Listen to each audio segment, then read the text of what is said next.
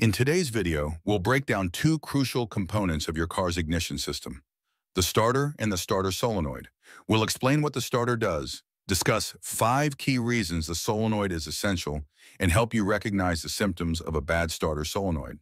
But before we continue, hit the subscription button and turn on the notification bell to be the first to see our video. Let's dive right in. Let's start with the basics. A starter in a car is an electric motor that is responsible for turning or cranking the engine to start the combustion process. It engages with the engine's flywheel, allowing the engine to spin fast enough for fuel and air to ignite in the cylinders. This small but powerful motor is activated when you turn the ignition key or press the start button, and it works in conjunction with the starter solenoid, which plays a crucial role in completing the electrical circuit to the starter motor. 5 key importance of the starter solenoid. Now let's talk about the starter solenoid. The starter solenoid is an electromagnet that acts as a switch, allowing electrical current from the battery to reach the starter motor. Here are 5 essential roles it plays. Number 1, electrical relay. The starter solenoid is a relay between the battery and the starter motor. It helps transfer the high current needed to power the starter motor, which would otherwise require huge wires and switches. Number 2, engaging the starter motor.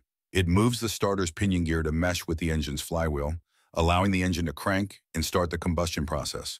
Number 3, prevents overheating. The solenoid provides a high current relay mechanism to prevent the ignition switch from overheating, which would otherwise happen if the full current needed to turn the engine was routed through the ignition.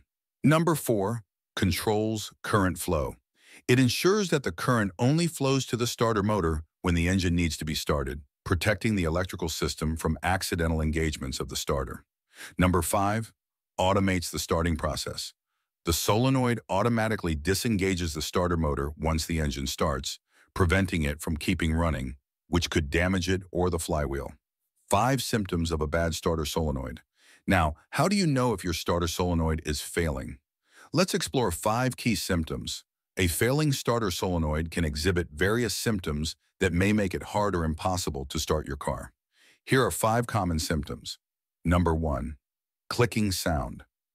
When turning the key, one of the most common signs of a bad starter solenoid is a clicking sound when starting the car. The solenoid may not be able to send enough current to the starter motor to engage the engine properly. Number 2, engine doesn't crank.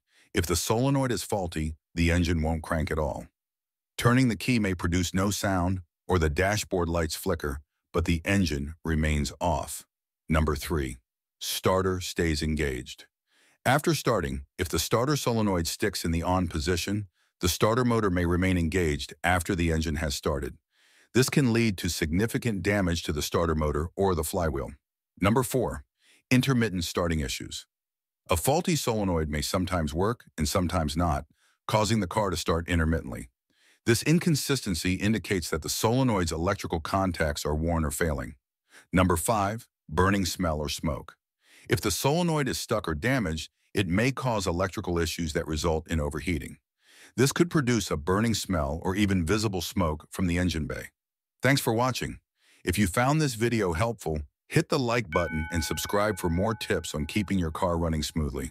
See you in the next video.